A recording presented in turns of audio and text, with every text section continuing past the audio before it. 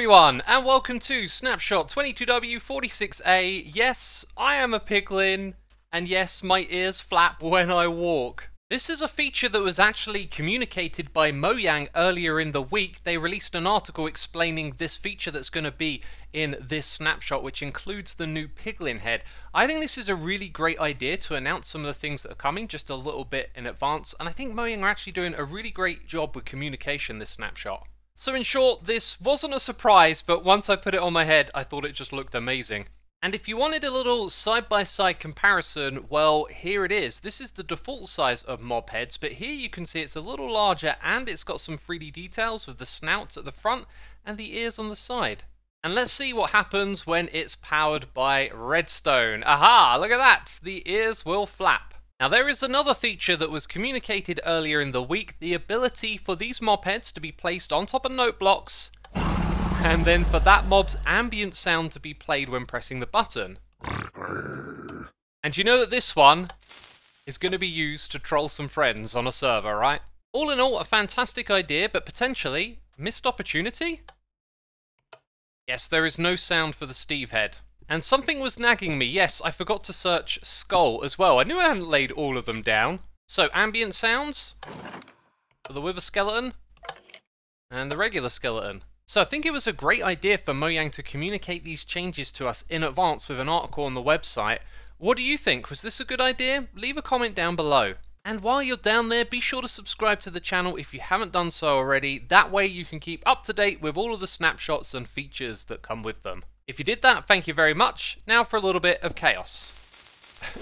Constant creeper sounds. Okay, that didn't have quite the charm I was expecting. So if you're looking for a new annoying noise machine, that's your best bet right there. Now there is one last thing to note about obtaining this Piglin head. Obviously it drops from piglins, but like other mobs in this game, the way to do it is with a charged creeper. Now here in the overworld, the piglin is actually going to turn into a zombified piglin, so you need to time that just right. Let's go ahead and do that one more time. The piglin needs to be next to the creeper when it explodes, that way you will get the head.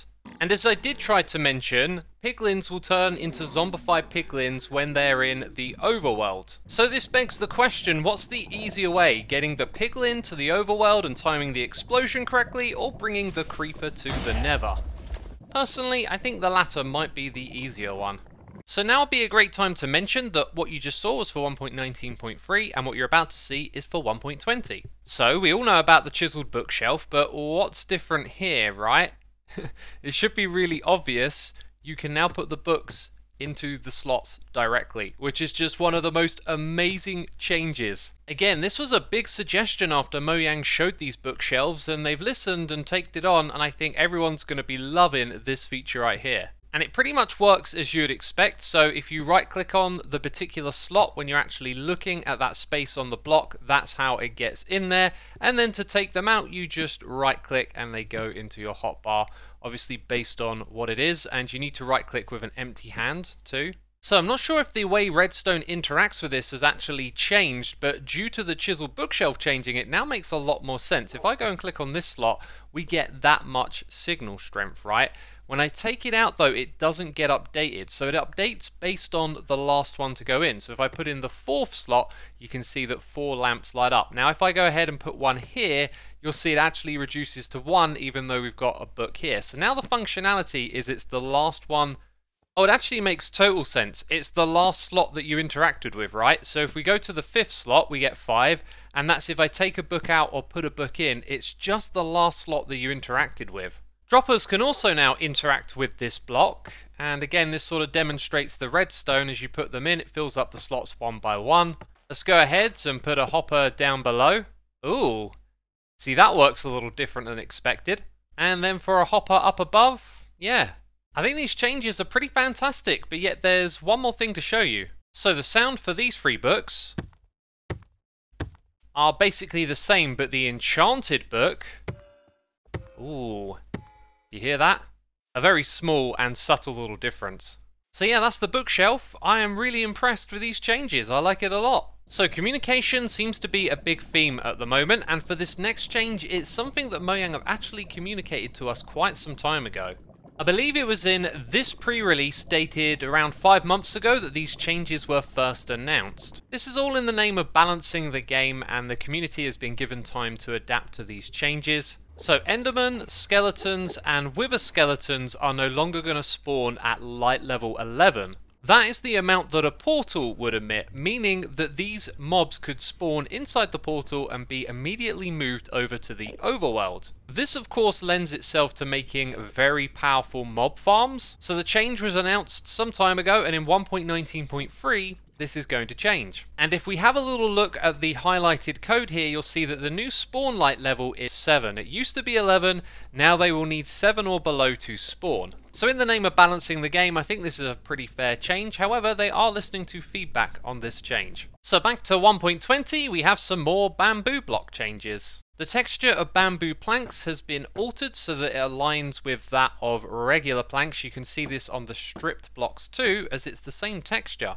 Now last snapshot we talked about a missed opportunity. The top of these bamboo blocks were identical, but now you'll see the regular block of bamboo, not the stripped one, now has the green tint, and I think that that looks fantastic. It also just makes a lot more sense looking at it too, the way that the texture color kind of like matches on all sides. And there was something I was scratching my head about last video that I couldn't quite put my finger on. This used to be the recipe for bamboo planks. You would get 2 of them, but now of course it's 9 for this, and you use this to make those. And the recipe for the hanging sign has also changed. Before it used planks, and now it uses the block of stripped bamboo. Of course this puts it in line with all of the recipes for the other types of hanging sign. And on that note, you can now get glow and behold. Even though I haven't put any text on there, it now works with the hanging signs. And while on the topic of 1.20 and advancements, one thing that never seems to be there from the beginning is when we have a new mob that is breedable, you'll need to do this for the advancement 2x2. So now that we have parrots and the bats, you'll see this contributed to the 2x2 advancement. And going back to 1.19.3, what might be the final set of inventory changes, the Redstone tab has had some reordering here. I think I actually preferred how it was before. You had pistons and sticky blocks up the top here, but now you've got your target block and lever. This is also where you'll find minecarts and rails, which are now in tools and utilities too. And lastly, an interesting feature from last week was in creative inventory. When you hover over an item, you can see what category it's from, and this wouldn't work if those items were stacked, which it now does.